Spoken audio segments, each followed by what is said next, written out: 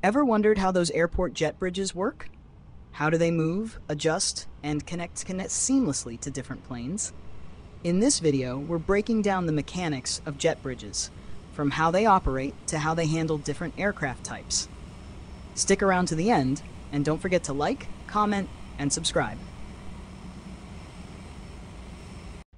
An airport jet bridge, also called a passenger boarding bridge, PBB, is a movable, enclosed walkway that connects an airport terminal to an aircraft.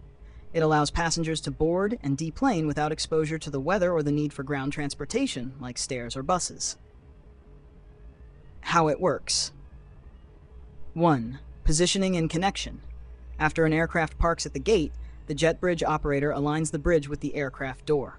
The bridge extends and moves laterally to precisely match the aircraft's position. A flexible rotunda at the end of the bridge adjusts to the aircraft door to ensure a sealed connection. 2. Adjustability. The bridge can move horizontally and vertically to accommodate different aircraft sizes and door heights.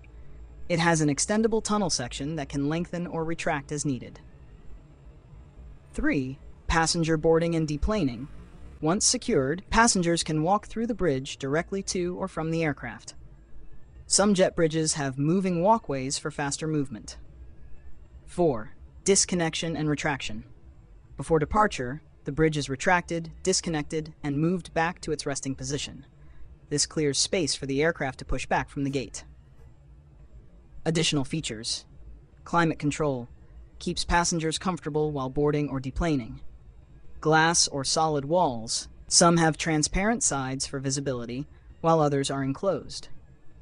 Safety mechanisms includes anti-collision systems to prevent damage to aircraft. Thanks for watching. If you found this interesting, don't forget to like, comment, and subscribe for more. Let me know in the comments what you'd like to see next. See you in the next one.